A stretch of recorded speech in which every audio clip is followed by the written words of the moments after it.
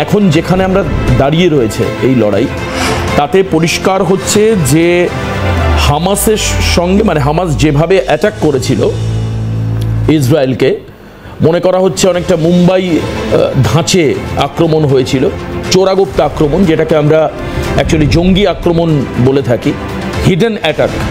তো তার প্রত্যুত্তর কিন্তু ইসরায়েল দেওয়া শুরু করেছে, কিন্তু শুরু তো হয়েছে।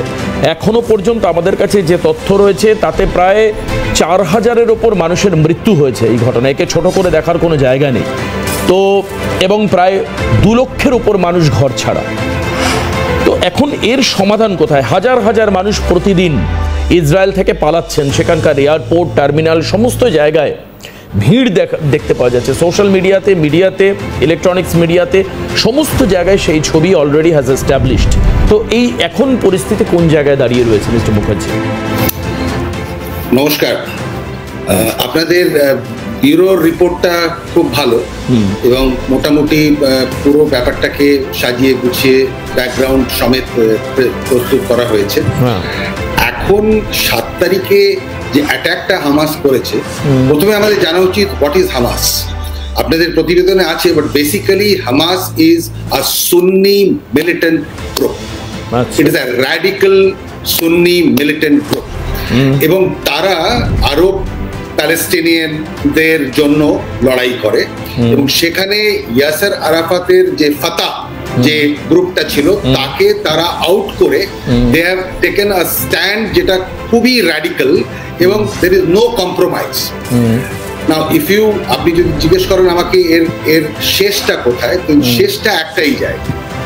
ভারত G20 সামিটে যে কলটা, ক্ল্যারিয়ন কলটা বিশ্বকে দিয়েছে, আমরা আগেও অনেক রকমের কল দিয়েছি, আমরা নন অ্যালাইনমেন্টের কল দিয়েছি আগে, পঞ্চতন্ত্রের কল দিয়েছি আগে, এবং এইবারে যেটা মহত্বপূর্ণ কল দেয়া হয়েছে G20 সামিটে, সেটা হচ্ছে বাসুদেবায় কুটুম্বকম।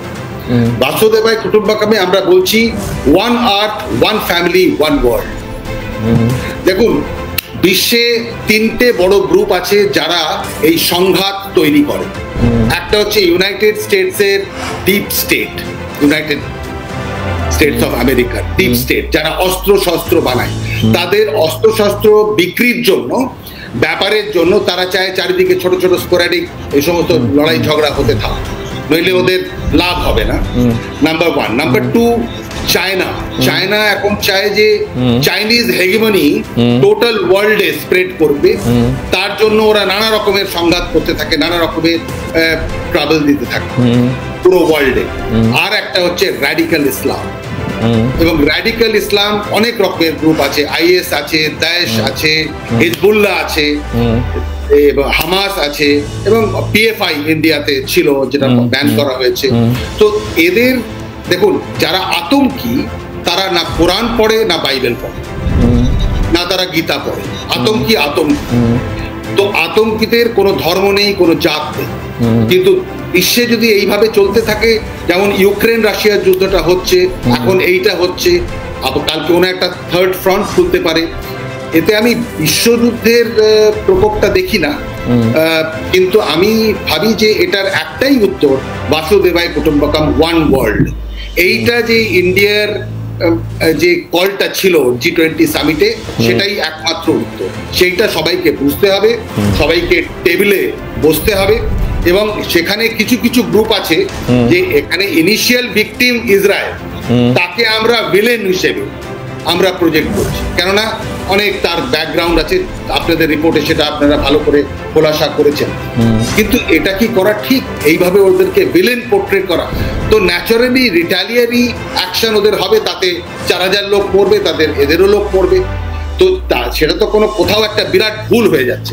সেই ভুলটা কারেক্ট করার জন্য আমাদের দরকার টেবিলে বসা, এবং ভারত তাতে মধ্যস্থতা করতে পারে।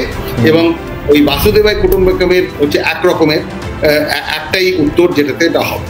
আর আমাদের এটাও মনে করা উচিত যে জেরুজালেম, ইনিশিয়ালি আব্রাহামি, এই 3টে এই যে গ্রুপ, এরা সবাই কিন্তু আব্রাহামিক গ্রুপ, অরিজিনালি আব্রাহামিক মানে লাইন থেকে ওঠা।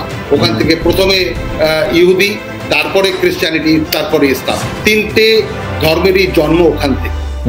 ভারতবর্ষের কিছু কিছু সংগঠন যেমন মুসলিম স্টুডেন্টস অর্গানাইজেশন, তারপরে মুসলিম রাষ্ট্রীয় মঞ্চ, তারা সবাই এটাকে নিন্দা করেছে দুতরফ থেকেই। তবে হামাসের এইটা করাটা টেবিলে বসবো না, আমি আলোচনা করব না, তা হতে পারে না। সো ওয়ার্ল্ড ওয়াইড সবাইকে আমাদের প্রেশার দেওয়া উচিত, এবং এই আর একটা অ্যাঙ্গেল বোঝা উচিত যে কারেন্ট যে সৌদি রিজিম, মোহাম্মদ বিন সালমান MBS তাকে বলা হয়, MBS কিন্তু এই জিনিসটা খুব ভালো করে বোঝেন। তার জন্য এখন Saudi quite close two Israel, এবং MBS ইজ ট্রাইং যে এই যে একটা ক্লাস অফ দ্য সিভিলাইজেশন, একটা আমরা জানি যে ইসলাম, radical Islam versus the rest, এই যে একটা ক্ল্যাশ, এই ক্ল্যাশটাকে অ্যাভয়েড করার জন্য উনি অনেক রকমের স্টেপস নিয়েছেন। তো আমাদের অ্যাপিল করা উচিত ভারতবর্ষ থেকে, one of the oldest civilisation in the world, যে তোমরা লড়াই ঝগড়া না করে টেবিলে বসো, মধ্যস্থতা করো। আমি কিছু মানবো না, শুনবো না, এই পন্থা নিয়ে চললে হবে না, তাহলে আরো মারকাট হবে, আরো রক্তপাত হবে, যেটা কাম্য নয়। ঠিক, ওকে।